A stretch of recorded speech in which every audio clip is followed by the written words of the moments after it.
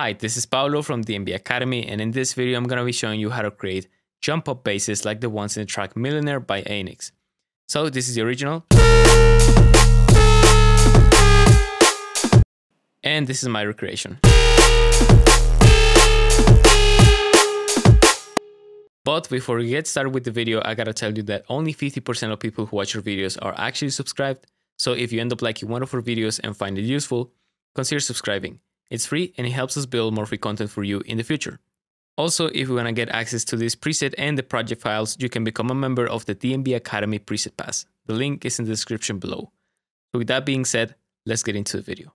Okay, so here I am with an initialized patch, and the first thing we're going to do is to create a sub. So for that, we're going to load a sine wave, bring it to the sub frequencies, add noise, and then distort these two together. And then use an EQ to remove unnecessary frequencies in the low mids. And this is gonna be the sub patch. So if we mix it with the other patch, we get that. So now let's jump into the next patch. Okay, so here's another ANNIX Serum. And we're gonna load one more sine wave.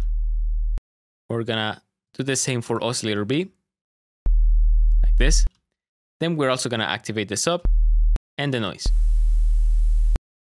And to get those high frequencies, we're going to add FM from B.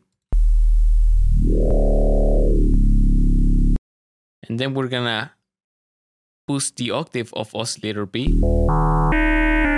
And to get that interesting harmony, we're gonna increase the semitones by 7.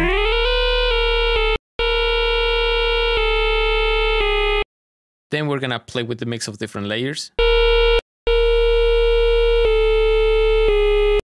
And then we're gonna head over to the effects section and add distortion. Next, we're gonna turn on the compressor and set it on multiband.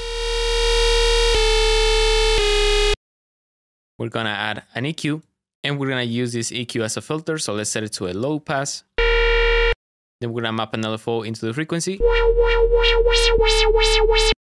We're gonna bring the Q a bit lower, and we're gonna create a different shape with this LFO. First, we're gonna make it slower, and then make a falling shape with it, like this. Set it on envelope so it triggers with every note, and then let's add a lot of reverb.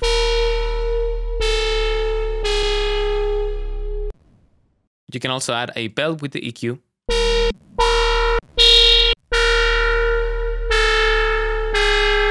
Depending on the tonality that you want in your sound.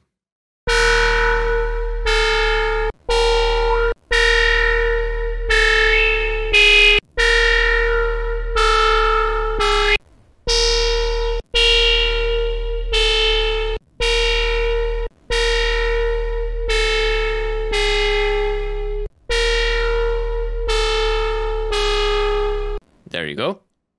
And to experiment with this patch, you can go back and change the FM amount. You can change the octave of oscillator B.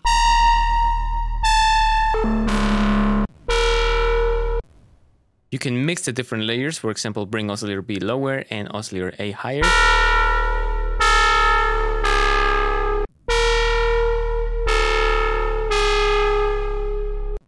And just fine tune whatever sounds good in your track.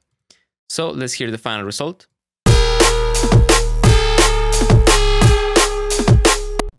Cool. So that is gonna be it for this sound and also for this video. If you liked it, make sure you get subscribed to the channel. Hit the notification bell to not miss any for future videos.